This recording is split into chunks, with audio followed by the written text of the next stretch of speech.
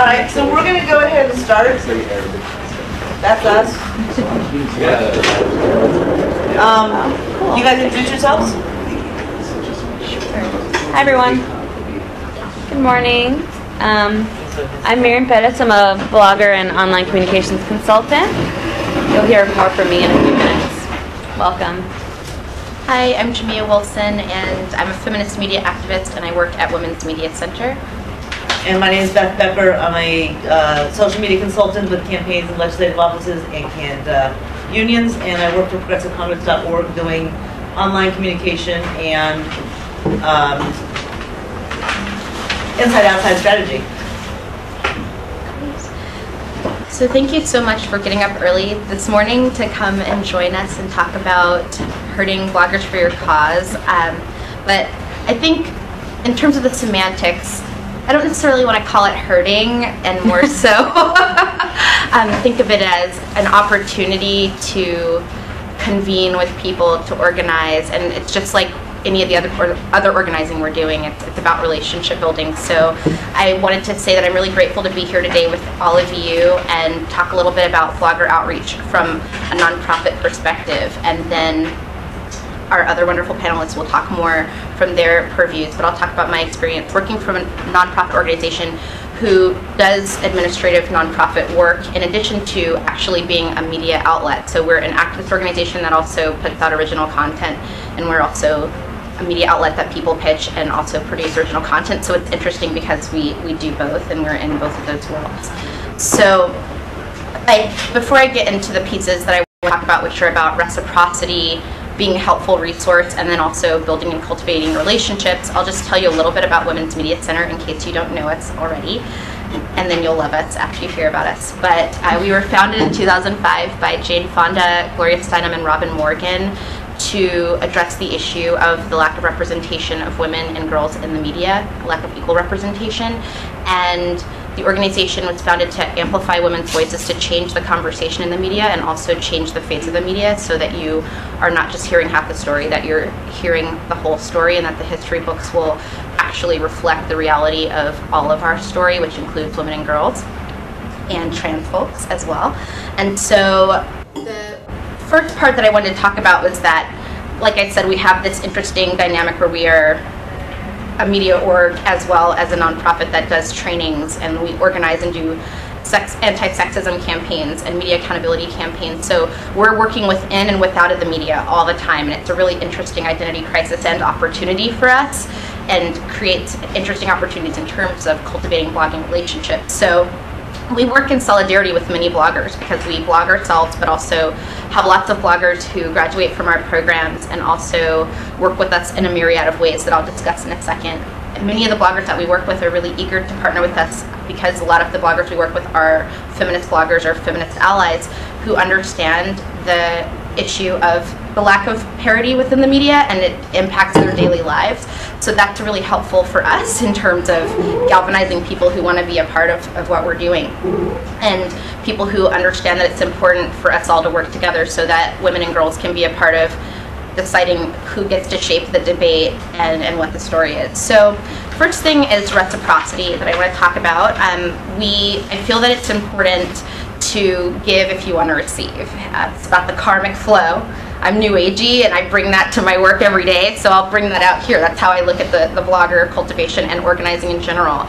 People like it when you give them stuff, and there's this kind of energetic thing that happens when you give and you receive, and the back and forth, and we all pay it forward. And so I think that that's something we do in real time every day. So like I said, we curate original content. We have features that we put out that are stories that are often invisible stories, or stories that don't get enough attention in the mainstream. And so we give bloggers, mainly women bloggers, but sometimes we have men who are feminist allies who are writing on issues pertaining to women and girls, opportunities to receive paid honoraria, modest paid honoraria, not gonna lie, to submit their pieces. But the good part about that is that we do believe in paying people for their good work, and so that's one way that we cultivate relationships with bloggers, because we say, you know, unlike some other people who shall remain nameless, we do pay you for your blogging, and this is because we believe in you, and we hope to be able to pay more at some point. But that's one way that we cultivate relationships, because bloggers really do appreciate that and often approach us with pitches. I mean, it's a very modest amount that we give people to write these amazing pieces that are often longer form pieces as well. But we get a lot of people who are interested because they see that we believe in investing in them, and even that small amount that we're able to pay goes a long way. Also, we have a database called SheSource, which is a database of over 500 women experts, and I'm working to expand the database also to have girls be a part of that as well.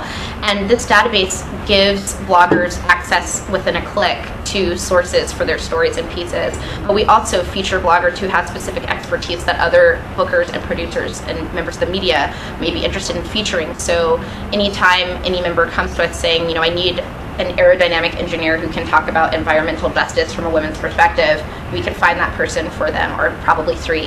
And if someone's blogging on that, we can find that blogger too. And so it's helpful for us to be able to give blogger sources when they need them, but also to feature their work and feature them as experts, because the media really like to talk to bloggers and other journalists because they see them as credible sources. They believe in that journalistic integrity and standards, and there's an assumption of being peers here, and that's a really helpful thing too, to offer bloggers an opportunity to help promote their platform. And then finally on that piece, we have a tweet up called She Party, which began as a response to Tea Party, but it's really a Twitter happy hour that happens every Wednesday from 3 to 5, where we talk about the news of the day, the news of the week, as it pertains to women and girls and media, feminist media activism. And we have many bloggers who participate in this discussion, and social media influencers. And it's a great opportunity for us also to promote great blogs that came out that week on the issues that pertain to our cause. And so it's a really great place for us to feature bloggers' work, as well as that, like I said, that karmic flow, them to be highlighted. Sometimes we invite them to be guest tweeters, and we will promote them as our guest tweeters to bring people in to talk with them and ask them questions. And it's a great opportunity to pay it forward. And so gathering bloggers is about organic and authentic relationships, and really building healthy relationships just like you would in any other space. And so Deanna Zant, I know that many people heard from her already, who has written a book called Share This. It's a social media book. Is a graduate of our Progressive Women's Voices training program, and we're big fans of her. I call her my personal social media guru, and she has a theory that social media is about creating an ecosystem that's like a cocktail party. So just like if you go to a cocktail party and you meet that person who only talks about themselves and only egregiously self-promotes but doesn't want to hear about you or your life and what you do, you probably don't want to really engage with that person, or you don't want to partner with them on anything. It's the same way with blogging relationships and social media building as well. And I think it's a really perfect example to think about the way that this work should be done most effectively. And so, like I said, it's crucial to give back. It's not important for us just to ask people to push our stuff out. We really need bloggers to help spread the word. That's a big part of the changing media landscape, and they're oftentimes, the revolution is very underfunded, extremely underfunded. And so because bloggers need resources to survive, and not just survive but thrive, it's key for us to find ways that us and our organizations and affiliations can help them thrive. And we all have small budgets, but there's other creative ways that we can think about doing that too if we can't monetarily compensate people. So one of the ways we do that is we work with bloggers as media partners for different events that we're having. We give them special access to panelists and speakers for interviews, exclusives. We also publish guest posts and link back to them when appropriate, when it pertains to our issues.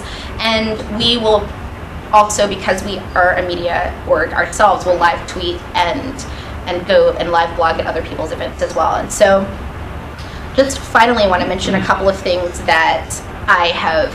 Oh, and then finally, on that piece too, because we do this media training, we bring bloggers in as experts. We acknowledge their expertise, and we acknowledge their contribution to the movement. So when we do our media trainings, we actually have a media panel where the people in our trainings get to talk to their favorite bloggers and people blogging on their issues about what it's like navigating the media landscape, what issues of the day they think are the most important, their ideas about what's going to be in the political debate in the next year, so that people can start thinking about their own pitching and their own writing, ways that they can partner with these bloggers, and then also giving these bloggers a chance to meet the people that we're going to have available to them as sources.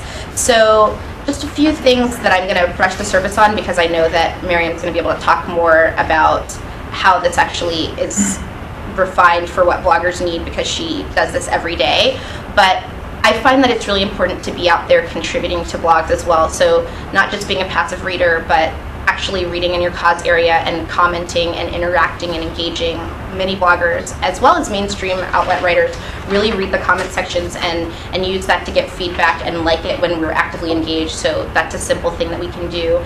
Make it easy for bloggers to share your work. So when you do send them outreach, don't tend to stick to generic press releases, the old school kind. Really think about shorter pitches, clear, concise content, information in the subject line that will compel them to open it and let them know that it's worth their time, and make sure to add links.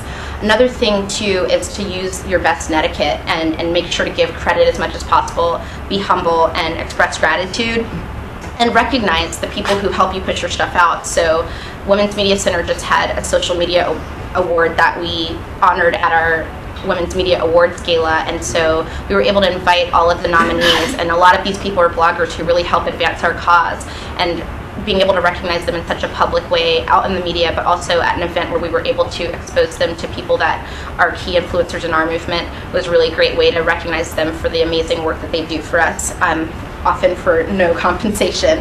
And also just being intentional and doing your homework.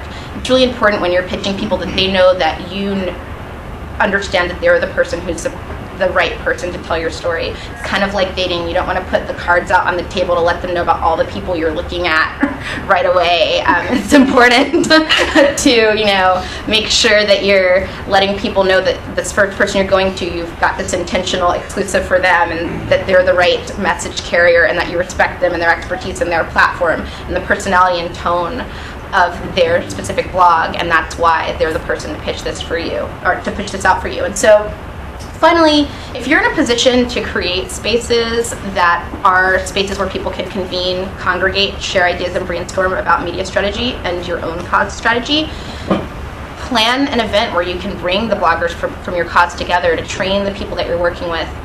Many times people will be so open to this because they want to meet sources and they want to talk to you as well. They're passionate about these ideas just like you are. And so I wanted to leave you with one really good example of how this was well executed, just to have you think about how it might work for your organizations and movements that you're working in. And that example came from Planned Parenthood.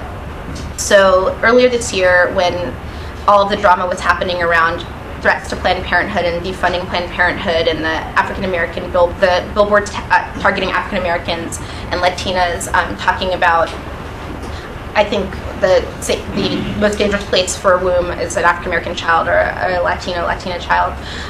It was a really, really difficult time for Planned Parenthood and also other pro-choice organizations because of this really, really nasty attack. And one of the really smart things that Planned Parenthood did is they had an African American media breakfast where they partnered with Essence magazine, which I can tell you is a very respected magazine within the African American community. It has a long-term relationship.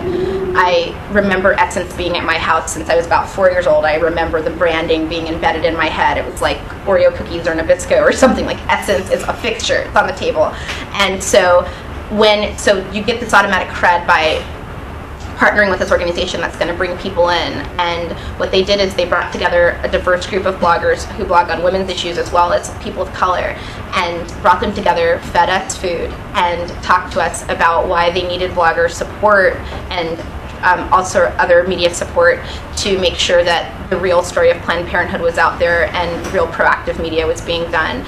And when we went there, they gave us all flash drives with public relations material, pictures, everything we would need to be able to push their story out from Planned Parenthood's perspective, and then gave us access to doctors who actually are providing services, people who are in their department who are people of color who are doing this work on the front lines every day, doing media for them. And then their president took the time to address this group of journalists. And I can say that within days, there were tons of posts that I saw related to this, and very positive ones for Planned Parenthood. And so I leave you with that example just to think about the possibilities in your own space of really being able to build those organic and authentic relationships so that you can work with bloggers to advance your cause. And thank you for your time. And if you need to reach me, my contact information is here. I look forward to getting to know each and every one of you and hearing how I can help you with your work. Thank you. Great, thanks, Jamia. That was a great starting place. So again, my name is Miriam Perez, and I'm kind of have my blogger hat on for this panel, so I'm the sort of from the perspective of like the person that you might be trying to outreach. I'm an editor at feministing.com, which is a feminist online blogging community that's been around for about 8 years. We're a crew of about 12 people who run that site, and then I have my own blog called Radical Doula, where I write about politics from a doula's perspective, and I've had that site for almost 5 years. So I've been in the blogging world for a pretty good amount of time, but I also do both sides of this work. I also do online communications consulting for nonprofit organizations and do things like helping them with their blogger outreach. So I kind of know both sides of the coin, being on the receiving end of sort of blogger outreach materials and also on the sending end. But I'm going to focus on kind of the receiving end at this point from that perspective. So, you know, I get, especially from Feministing, because it's a pretty large platform, we have a pretty large audience, I get a ton of sort of like PR, blogger outreach emails every day. So I have a lot of sort of like, of my own personal experiences of like what gets me to open an email, what do I need to like turn that into a blog post, like what are the things that are going to get me to engage. And so I'm just going to kind of give you my sort of tips from my own perspective of what has been successful in terms of getting my attention and some of the things that I think might be helpful if you're trying to reach out to bloggers. I mean, it's, you know, to be honest, like, especially, you know, I do consulting work because blogging work doesn't really pay, right? Even Feministing that has a ton of traffic and advertising revenue, it's not enough to really do more than cover our costs. So when I'm doing my blogging work, it's kind of like a side hustle I'm doing on top of everything else. So I'm always eager for content ideas. So I think you should approach it from the perspective of like bloggers want your story, right? Like they're looking for stories, they're always looking for content, they're definitely looking for things that no one else is talking about that they can be kind of on the front lines. Anytime you can break news is amazing. Like Jamia was talking about those billboards, you know, our highest traffic post this year was a post I wrote about the billboard, this sort of anti-choice racist billboard in New York City. And the reason it's one of the highest traffic posts is because I got to it first, and we were one of the first blogs to post about it. So if you have stories, especially things that no one else is talking about, that no one else has blogged about, that you feel like you're kind of on the front lines of something that's big, you know, bloggers want your ideas, they want your content. So don't be afraid to kind of be in that position of pitching, but you just have to do it right? And you have to do it respectfully, kind of like Jamia was talking about, and not even like about etiquette or whatever, but just like, I want emails and I want outreach that makes sense for my blog, right? Like, I mean, there's probably 10 emails I get every day where I open it and I spend like 45 seconds and I have no idea why this person is emailing me or what the heck they're trying to get me to do. And so like that's, you know, I actually do open every email I get pretty much. And I spend, you know, a little bit of time trying to figure out exactly what it is. And if I can't figure that out within 45 seconds of scanning the beginning of your email, then you are totally coming from left field, you know? So I want content ideas, and I'm totally open. You know, I don't even have to have like an offline relationship with someone, although that obviously makes me much more likely to read the email, and also makes it more likely that they'll actually know what I'm interested in, I think. But I don't even need to know you, but if it's clear that you don't understand my content, my blog, or why I would care about what you're writing to me about, then it's going to go nowhere except, you know, archive, right? So context is really, really important. So I feel like that the subject line and then like the first 2 sentences of your email have to make it really clear exactly why this would be right content for my site and like why I would be interested in it, and even what it is. I mean, some of these emails I'm like, I have no idea what, like, is it like a new movie or like a new band? Like I have no idea oftentimes. So that's really important. For me, email is the best way to reach me, and I think every, you know, blog is different, and you'll kind of have to get to know the different bloggers that you reach out to, but email definitely works best for me. Twitter can be pretty helpful in terms of just like a conversation, getting things on my radar. I don't do a lot of direct messaging with people when I'm telling people to do blogger outreach. I think it can work for some people, but not others. But email for me is the like top way to get in my priority list. One thing that, you know, if you're following a blog really specifically, especially one that has lots of different bloggers, at Feministing, if you pay a lot of attention, you can kind of tell that every day there's an editor who's sort of assigned to the site and is in charge of the site and writes half the content, and then there's a contributor who writes the other half of the content. So if you're really following one outlet that has a lot of people writing for it, if you pay attention to like who's writing this day, like who wrote the first post of the morning today, it's a good chance that person is going to be like on the site for that day, at least in the way we do things at Feministing. So even just paying attention to who to target, like that's one of the challenges about our platform, is that if you don't get the email to the right person on the right day, you might miss them, because I really only blog when I'm in charge of the site on a Wednesday or something. So those little eccentricities of each platform that you follow can be really helpful. I will flag things that I get on a different day for writing about in a few days if it's not super content, like news pegged, but and yeah, what Jamia said, I get a ton, especially from nonprofits, a lot of press releases, right?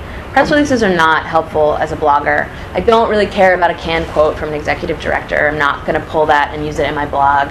I care about the issue. I care about why it's newsworthy. I care about, most of the time it's just, this organization. I think one recent story of a sort of blogger pitch that turned into a post was last week there was Huckabee hosted this anti-choice forum for the Republican candidates in Iowa, and he screened some anti-choice video, and everyone was going to show up except Romney and Ron Paul. And I hadn't heard about that yet in any of the news that I watched. And I watched political news pretty closely, especially stuff around reproductive rights, and we covered a lot. So it was great. I think it was NARAL. Somebody from NARAL sent me an email early that morning being like, hey, this is happening. Here's a statement from NARAL. So that was perfect, and I was like, great, this is definitely a story I want to cover. So that was, number one, they knew my issue. They knew what we might be interested in covering. It wasn't something I'd seen yet. I don't think a lot of media people covered it. So that was great. It was like, a little intro to a press release. That was good at least. It had a little bit of a personalization, like, hey, feminists, you might be interested in this. They attached a PDF of the statement from NARAL. PDFs aren't that helpful for me. Like, I want usually hyperlinks. And again, this is all me and my personal style, so other bloggers might be different, but I feel like some of this stuff is generalizable. So PDFs aren't that helpful because I don't usually want, when you're reading, blog readers don't usually want to click and download something, right? So if I'm going to have a hyperlink to something, I want it to be on your website. So that's tip number one. So it's fine if you want to use a regular press release, if the organization really, really likes their old school media firm and they really like press releases, whatever, it's fine. Give me a hyperlink where the news is on your website so that I can click through and use that as the reference to say, NARAL, NARAL has a statement out about blank, and just, hyperlink NARAL has a statement. So that's a huge one. Another thing that I emailed back the person from NARAL. I was like, hey, this is great. Can you send me a link to a news story about this forum? Because I hadn't seen anything about it happening yet. And I wanted to refer to, oftentimes we're referring to more mainstream media sites reporting about something. And so, I did a little searching and couldn't find it within 15 seconds. And so I emailed her back. So it would have been great if she'd had a hyperlink to, a HuffPost story or something saying, oh, this is happening, or, and most of the reporting about it had been a month before. So, those are some sort of really, really general things about what is really helpful when reaching out to bloggers. It's really the most important thing is why this blog, and I don't think you have to be, unless you have a piece of content that's a really big scoop, right? Like it's something that no one else has and it's really original, and you want someone who's going to really be the exclusive reporter on a story. If it's really just something more general that you want to get out to a lot of people, it's fine to email a lot of people, but make sure that you know exactly why you're emailing every person, because you sort of exhaust some of your relationships with them. If I get spammed by someone a lot, and a lot of the emails they send me are not things that I care about or don't connect to what I write about, I'm going to stop opening their emails, right? And that's a sort of a side note that's frustrating about being a blogger and getting outreach to, is that oftentimes people are emailing you and it's not something you can unsubscribe from, right? Like it's an individual list, or they're just keeping a list in their Gmail and they're emailing this list over and over again, right? Which is fine because it's different than, an organizational email list. But it's frustrating because if I feel like this person's targeting me and it's not useful or helpful, I get a lot of pop culture PR stuff that I barely ever write about, movies and TV and stuff, and for some reason I'm on these lists. It's tough because to unsubscribe, I basically have to be a jerk and be like, hey, take me off your list, which is no one really wants to do. So just thinking about these things about etiquette that you really don't want to exhaust how many times you email someone. Make sure that every time you do, it's really something you think they're going to be interested in. And then, just a couple of last things. One thing that really drives me nuts, and this might just me being particular, is there's one PR person particularly who sends every single email they send, the subject line is all caps, and it drives me nuts. And I think it's an old press release thing, right? Press releases have all caps headlines. I'm not a newspaper reporter. I'm a blogger. I'm very sort of online 21st century, and I feel like every time she sends me an email, she's yelling at me, being like, "Oh my God!" And they're not yell-worthy things. I don't know. That's just sort of me bitching because it's a side note, but I find it really frustrating. So think about things like that, And then I really don't like being outreached on Facebook. Facebook messages get lost really easily. There's that whole like to Facebook inbox thing that just came out recently. I don't like it if you write on my wall, like email me, my email's on my Facebook profile. So again, these are my personal like eccentricities as a blogger, but I do think that some of these lessons have kind of resonance across folks who blog. And then the last thing I'll say is something that's become kind of a recent trend, particularly for nonprofits, has been like blog carnivals or blogathons, where a nonprofit will try to get, or even, it used to be that blogs would start these, right, where a blog would be like, I want to host a blog carnival about this topic and get a bunch of bloggers to participate. Now it's turning into kind of a PR tactic, and I've been on the other side of these, like organizing them. They can be really helpful in trying to buzz up, generate buzz about a topic, right? Because you can try to get a bunch of blogs to all write about, I don't know, a particular political issue on the same day, or it's Cervical Cancer Awareness Month. Let's get a bunch of bloggers to write about cervical cancer. But it's happening like all the time. Recently, I've been noticing that there'll be a blog carnival hosted by the same effort like every week, or a couple times a week, or a couple times a month. And so I just think all these tactics are really important and useful, but always to use them sparingly, right? Because if you start to organize like 17 blog carnivals a month, your bloggers are going to stop wanting to participate because they're not going to be as targeted. They're not going to be as like picking the one that's like, oh, this is a topic that's really important in this moment right now. So just sort of like a side note about these different efforts and outreach, that you really have to be sparing about it. It's just like your email list, right? If you send an email to your list every day for 3 months, you're going to start seeing drop off in open rates and unsubscribes. And it's the same thing with these kind of outreach tactics, that we have to use them sparingly and when they're really, really appropriate and make a lot of sense. So I will leave it there. My contact info is there, and then hopefully we'll have a little bit of time for questions. What time is it? 10:37. Oh, I'm going to take my minutes. So in my work as a social media consultant, I work with a lot of campaigns and legislative offices. And what I'm going to talk about a little bit is kind of some of the tools you can use while you're doing the blogger outreach. I am a blogger myself, but a lot about soup and cats. So let's say you have a really cute cat picture that deserves a caption, or a really great soup recipe, you're not really going to ever do any outreach to me. But I've done a lot of work in Netroots outreach for campaigns and legislators because it's a foreign environment to them. So the first question I have for you guys is, how many of you actually blog on behalf of your organization on other blogs? That's probably, in my opinion, one of the most valuable tools. Is most blogs nowadays are communities in and of themselves. In the political world, the biggest example of that, of course, would be Daily Kos. But even a lot of the smaller blogs that I visit are communities. The bloggers all know each other. The commenters know each other. Sure. The lurkers may be lurking, but they have certain authors they read, and so you develop a relationship. And so by blogging at the blog yourself as an organization or on behalf of your organization, participating in the comments in blogs that are relevant to what you're talking about is really probably the #1 way to cultivate and build relationships with bloggers. Because instead of them coming to you asking for content, instead of you doing the PR agent kind of thing and sending them content, it's happening organically. And you're getting a real relationship with these people. You're really engaging them. You're showing them that they're valuable. You're coming to them on their turf, publicly. It's not about pitching them in the blog. It's just about being a part of the community.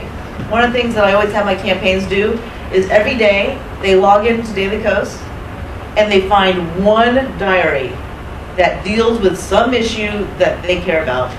And they read it, they rec it, they leave some mojo, they might leave a comment or two. They're not there to promote themselves, they're there to participate in the community. After a while, it becomes second nature and they realize this is kind of fun. 9 times out of 10, the common veterans are going out and creating their own Daily Kos account if they don't have one. Very rare they don't already have one though. The other thing is, and you might want to write this one down, there's a website called gist.com, G-I-S-T. What this website does is you feed it email addresses, and it goes out and it finds all of the online presence associated with those email addresses. Now that might sound a little bit creepy, but the way it's used, or at least the way I use it, really isn't. So what I do is I have lists of bloggers. It can be hard to follow what bloggers are writing about in a particular week. Bloggers are kind of fickle in some ways. Some weeks they have a pet concept they want to talk about, or a pet candidate, or whatever. But GIST will go out and find their Twitter account, they'll find the Facebook account, they'll find all the blogs they write, and they have a really easy dashboard.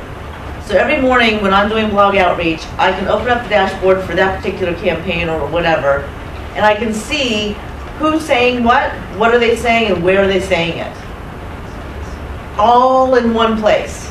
So now instead of having to go to 50 blogs, I go to GIST, and I can pick out which ones I want to go to that day, depending on what it is I'm working on, or what catches my personal interest.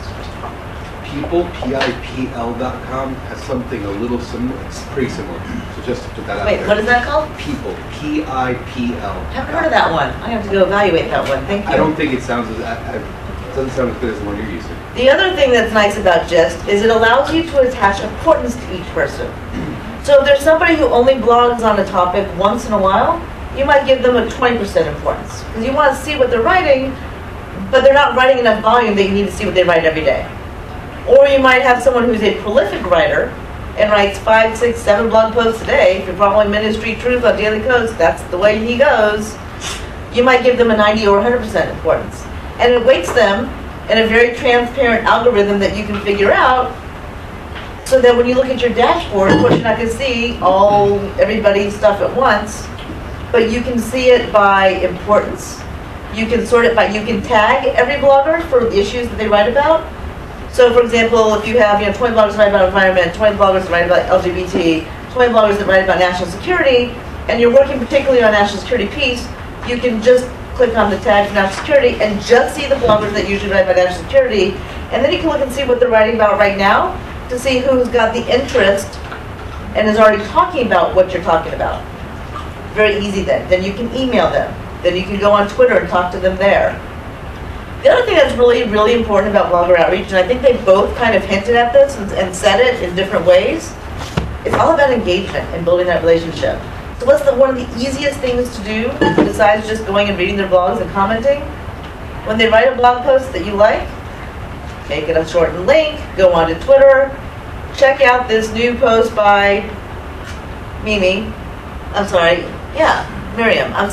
There's Mimi Perez, who's involved with Occupy the Boardroom. I get all confused sometimes. Check out the new blog post by @Miriam Perez with a link to the blog post. You've publicly acknowledged her writing. You've shared her writing with your audience. She notices that you've shared their writing, and when you come to her with something else, she knows who you are. It's the best way to introduce yourself to a new blogger. Find them on Google Alert. If you have Google Alert by keywords, that's the best way to find new bloggers, by the way, is Google Alerts for issue areas. Acknowledge them on Twitter. You're kind of introducing yourself without directly introducing yourself, but they're going to take notice. And then you start having that conversation with them. Hey, I saw your post yesterday on this particular issue. That was really great. Did you see this angle to it? Or, that was really cool. I just have a follow-up question. What do you think of this? Continue the conversation. I can't emphasize enough how much it's about relationships.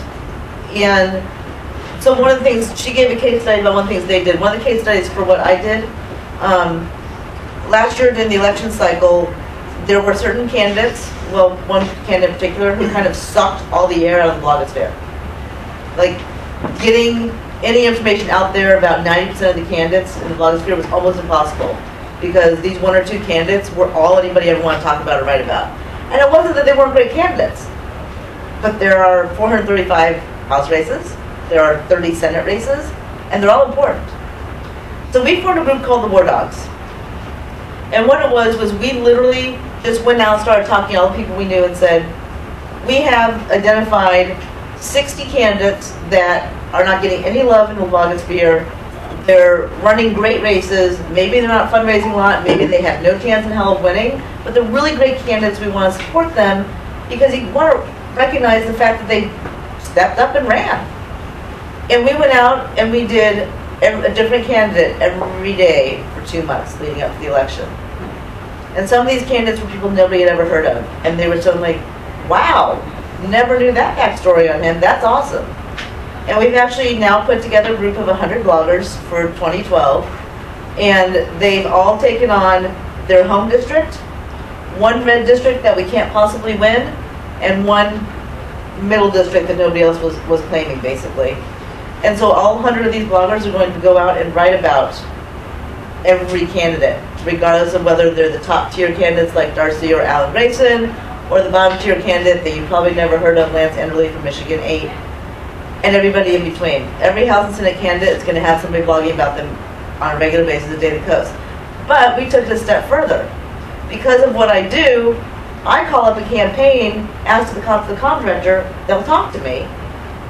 And now what I've done is I've arranged it so the comm director and the bloggers know each other.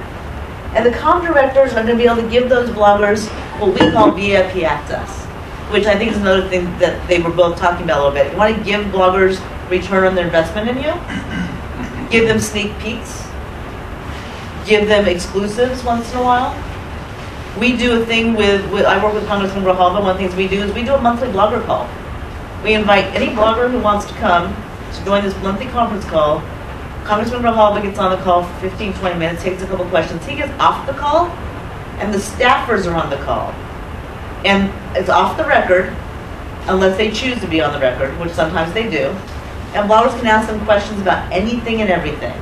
And sometimes these calls go 5 and 6 hours long. Bloggers want that information, that content, and now they're being given access to congressional staffers, which is not an easy thing to get. So they want to do it. When we put out the word we were doing War Dogs again, I had 50 emails in the first hour after we announced it, because people knew what we had done last time, and they knew that they were going to get that access. Sneak peeks. One of the campaigns we worked on last cycle, when they made their actual official campaign announcement, when they got done with their announcement, instead of going and doing a press conference, they went and did a blogger call first, and they did a press conference 2 hours later. They gave it to the bloggers first. Recognize that the bloggers are the new media. And given the media that we have in this country right now, a lot of our stories as progressives isn't going to get out there without the bloggers. And that's sad, but true right now. And I will make this offer. I make this offer every time I talk about blogging anywhere. If you ever need help connecting with political bloggers of some kind, do not be afraid to contact me. I have lots. I haven't looked at my database in a couple days, but I had, last time I looked, I had well over 1,000 bloggers all over the country, and I have them listed by location and issue areas that they like to write about. If they have particular candidates they prefer to write about, it's pretty targeted in terms of my tagging of them, because I'm really conscientious about not wasting people's time. Like she was saying, don't send me an email about movies. I don't freaking write about movies. That's awesome to know. And I actually take the time when I find a new blogger to build that relationship and get to know them, so I know what they want. Bloggers are just as busy as everybody else, if not busier, because usually they have full-time jobs in addition to their blogging. So don't waste their time. If they're writing about the environment, don't send them information about economics. They probably don't care. Or if they care, that's not something they're going to write about, because that's not what their audience wants. Any of you have said in my social media talks, I'd say the same thing about Twitter and Facebook stuff. Lastly, Twitter is an amazing tool for blogger outreach. It's called the Bake Shop. You heard me talk about this yesterday. Bloggers are often followed by people that are really influential. Because bloggers, everyone in the media, everyone who's in the know and respected has come to realize that bloggers, they get these stories. A lot of times, a lot of big stories get broken by bloggers before anybody else. So sometimes when you want to go to somebody in the media who's really influential, it's really hard to get their attention. They're getting thousands and thousands of pictures a day on, crazy stories. But if you go, say, onto Twitter, and you look at who they're following, you can identify the bloggers they're following. And then you look at that blogger and you see what they're writing about. I was telling the story yesterday, we were able to place a story with Olbermann this way. We had a really niche kind of story, but we knew Olbermann was kind of dancing around it with some of his previous reports. And so we went and found a blogger that was writing about this kind of stuff that Olbermann was following.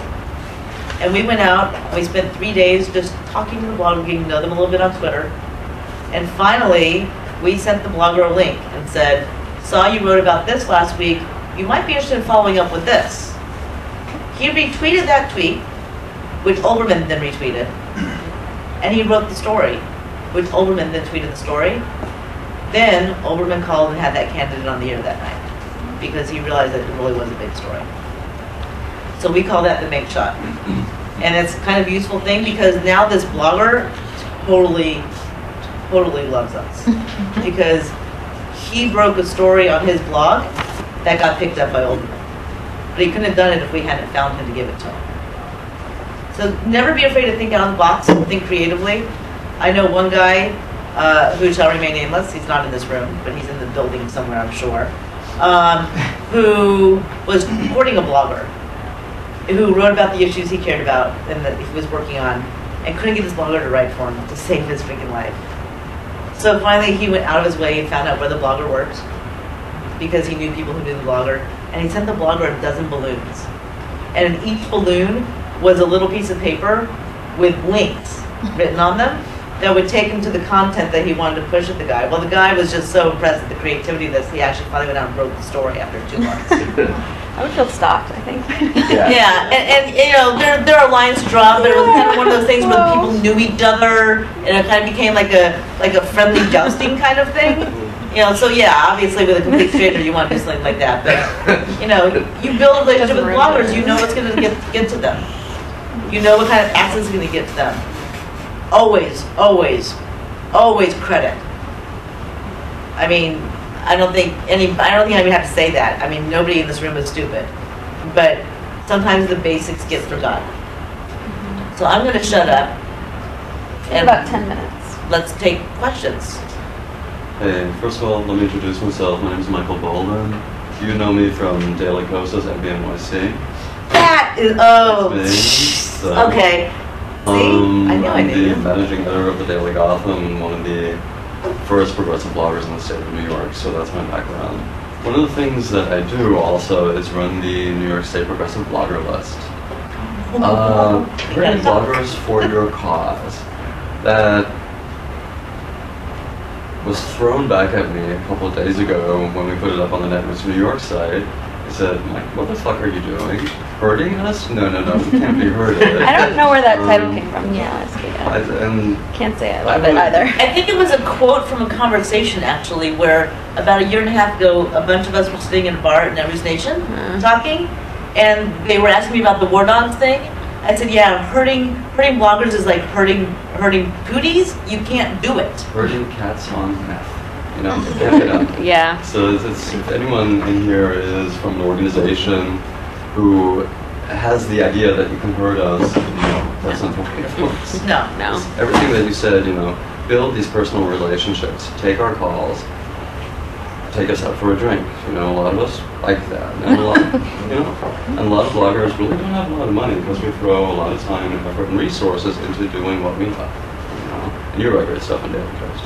Thank you. What do you do so long? No, but again, build that relationship and make a, you know, put yourself in our shoes. You know, do the due diligence. You know, find out what we like.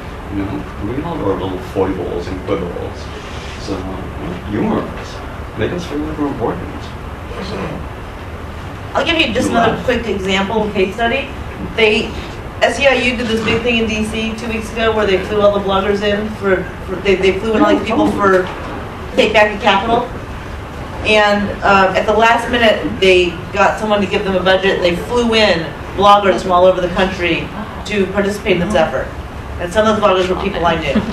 And we went out, like the last night they were in town, we all went out for dinner. And one of them was telling me how amazing it was because she actually kind of became an overnight YouTube star because she was following the crowd that was going to speak to the person who was her representative, and he locked the door on them. And so she went and started pounding on the door, let me in, I'm a constituent. And like the staff was so rude, and the congressman came out and said something like, you know, oh, you want to blog about something, but like donated toys to Toys R Us or something, you know, to the Toys for Tots, 700 toys or whatever, Merry Christmas, and walked away. And she's like, you know what, I'm your constituent, I want to talk to you. Like over and over and over again. And the video actually got played on that app. And she was just there as a blogger, but they took the time to fly her in to cover this event. And then when this happened, they made it about her with her permission, of course, because she helped push the story. And then her senators saw that and called SEIU and said, I want to sit down and talk to that blogger. She ended up getting a half hour with her senator, which was not ever anything that was anticipated or planned. So look at what's going on in your world, of your organization. See what's happening. See how you can just do something, go that extra mile. If you see, one of the things I like to do is when I see that a blogger is writing about a particular race, I'll send them a note and say, are you actually talking to the campaign? Very often they'll say, they don't return my calls. I call the campaign and say, you know, this guy's really spending a lot of time writing about you. You should really give the guy a call. And they're like, oh. And a lot of times it's just the contractors are just so busy, if they don't know who the person is that's calling them, they don't return the call because they're just legislative staff, campaign staff. It's not a joke when they say they work 100 hours a week and they're underpaid. So just sometimes you just need extra help from the outside to help give that nudge. When you're reaching out to somebody and you have something that is a story, but the blogger doesn't really know you and you want to give it to them as an exclusive, how long do you wait before then? Meet somebody else? Yeah. You should let them know. I mean, one of the things that we do is when we're pitching anyone, bloggers or traditional media outlets, is say to them, you're the person that we want to give this to, but if I don't hear back from you in this amount of time, I look forward to hearing from you, but if I don't hear back from you from this amount of time, I'll assume that maybe you're going to pass on it. And people, if that's just said respectfully, usually respond and let you know and are okay with that. But I think the first part is just an initial query. So maybe you put it out there and don't give them the deadline, and then you don't hear back in a reasonable amount of time, and then you do the next thing saying, hey, just like following up on my previous email, and then if I don't hear back from you this time, then I'll assume that you're going to pass on it, and then I'll go and place it elsewhere. And I think that's fine, just being upfront with people about that. I think the other thing is tell them why it is you want them to have the exclusive.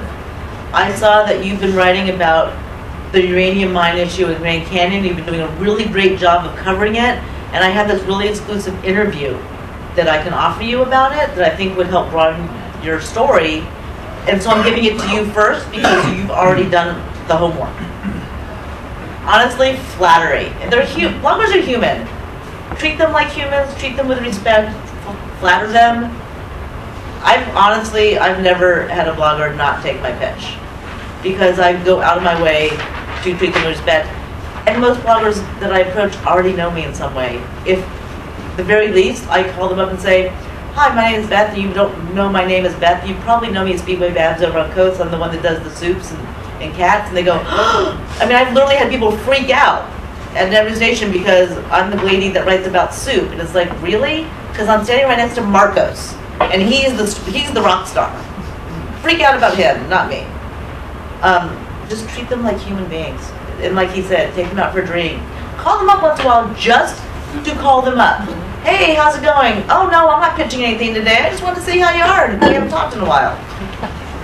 That's real relationship building. And don't pick up the phone 3 days before an election about a candidate that I haven't heard about and ask me to figure out everything that this candidate is about and then put it on the front page of Daily Coast.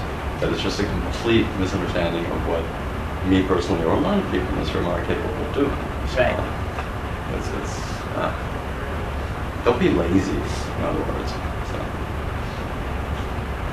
Other questions? About out of time. Beth, regarding the conference call, did you just set this up like with all your, legislators, senators, congress people? Yeah, every week or every month, is it? We do once a month. Uh-huh. We do a progressive caucus blogger call once a quarter with Ellison and Grohalva both on the call. Uh-huh. And I'll admit, I'm going to give you a little secret about campaigns and legislative offices. If you want to schedule something with them or with staffers, call and ask for the scheduler. The schedulers in the caucus offices love me because when I want to do live blogs with the members or I want to do blogger calls with the members, I don't go to the comm director first, I go to the scheduler first. And I call and say, hey Anna, when could RG do a blogger call this week? And she gives me 2 or 3 times. And then I go to the comm director and say, so I spoke to Anna and she says 5 o'clock on Wednesday is good, so let's do it 5 o'clock on Wednesday. And he'll be like, okay. Because he knows that if I've already cleared it with the scheduler, there's no excuse not to do it. The schedulers are the gatekeepers.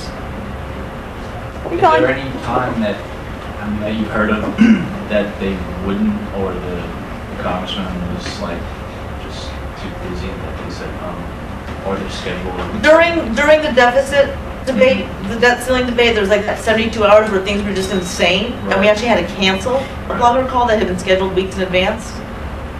But it's very, very rare. Mm-hmm. Rule of thumb, remember who your audience is. If you're doing a blogger call with somebody who's on the East Coast, but their constituency is on the West Coast, don't do it at 5 o'clock Eastern time when everyone's still at work at 3 o'clock in California. We always try to do our calls at 8, 9 o'clock Eastern time to try and account for people on the West Coast when necessary. But we don't want to go much later than that because we don't want people on the East Coast to have to stay up late. We do sometimes do them during lunch hours, and we kind of rotate around. Sometimes it's lunch hour in the Midwest, sometimes it's lunch hour on the East Coast, West Coast, to try and give everybody a chance to participate. We rotate it around. What if by chance the congressperson says, I'm sorry, I don't want to, but I mean, is there a way of maybe putting more pressure, or just maybe writing? Or I mean, honestly, I've never had a member of Congress tell me they wouldn't do a blogger call. No, huh? But okay. I think a lot of it's just because they know me. Okay. And so they trust me, and they know that the bloggers I invite onto that call aren't going to be asking gotcha questions. They're not out to get them. Yeah.